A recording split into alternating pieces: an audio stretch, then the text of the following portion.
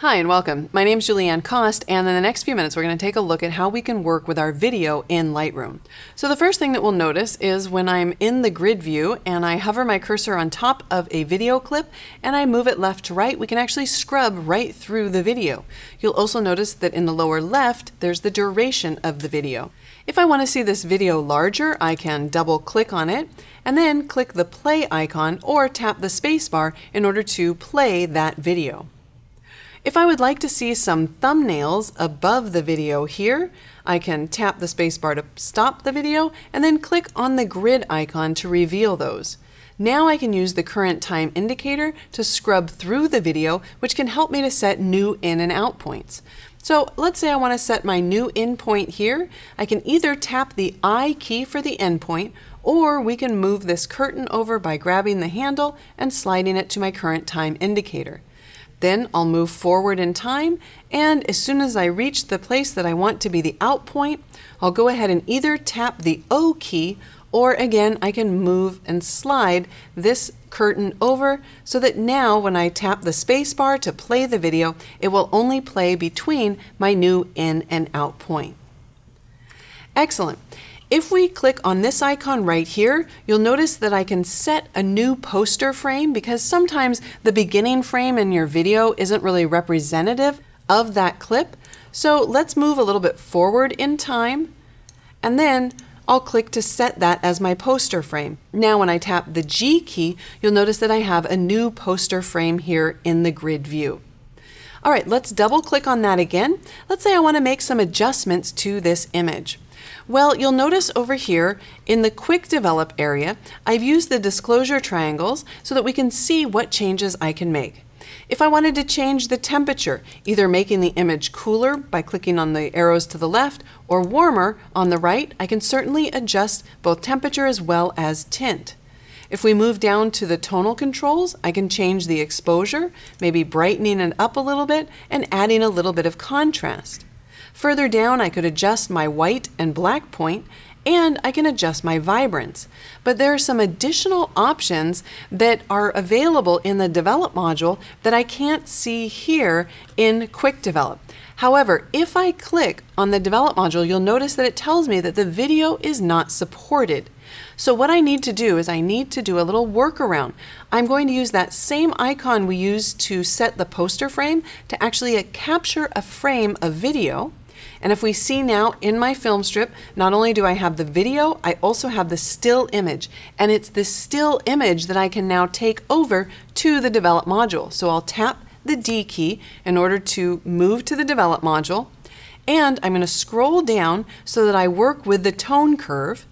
I'm going to click down here on the point curve just because this is the tone curve that I like a little bit better. It's going to allow me to click and drag up to increase my shadow area so that we can see into the shadows, and then I'm going to click and drag down, bringing my highlight values back down.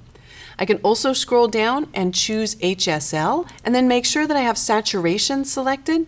I'll grab my targeted adjustment tool and I'm going to desaturate the oranges by clicking on the soybeans and dragging down. Now I'm going to leave a little bit of saturation in there, but then I'm just going to move to my sliders and desaturate all of the other color ranges as well, making that red combine really stand out.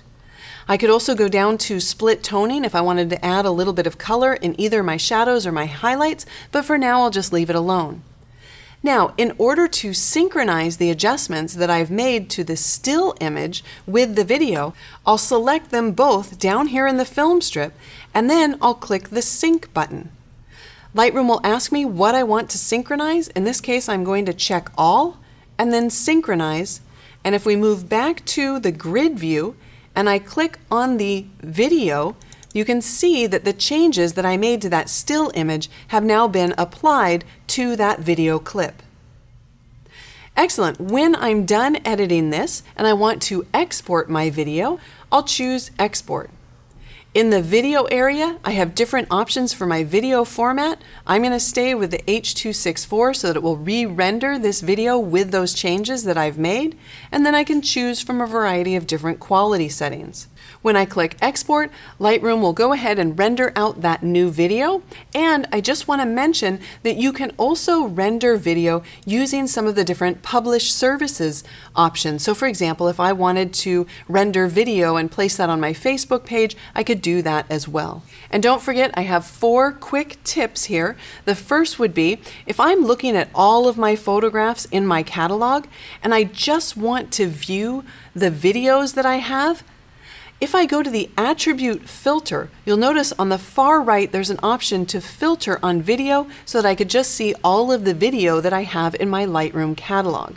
In addition, you should remember that not only can you make a slideshow out of your still images, you can also add video to the slideshow module. I'll go ahead and take off the filter for right now, just because I want to select these 4 images here. Let's say I wanted to use these images in the slideshow with that video. I would probably want to crop them first to the same aspect ratio.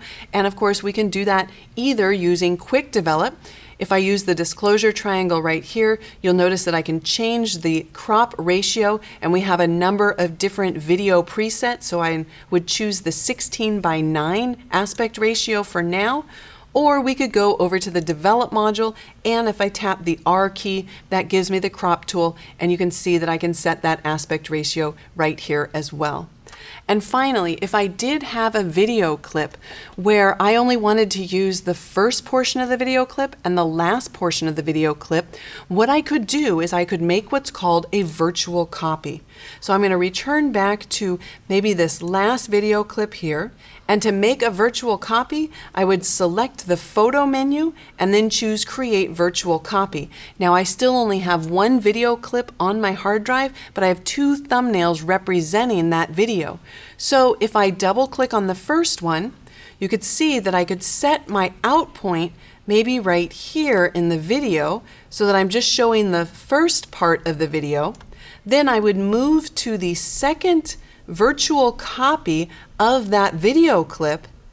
I would skip over the first part as well as the whole center portion of the clip and set my end point near the end of the clip. So now I have 2 pieces of video. I could export them both, one showing the beginning of the clip and one showing the end of the clip. So there you have it, an easy way to work with video with inside of Lightroom.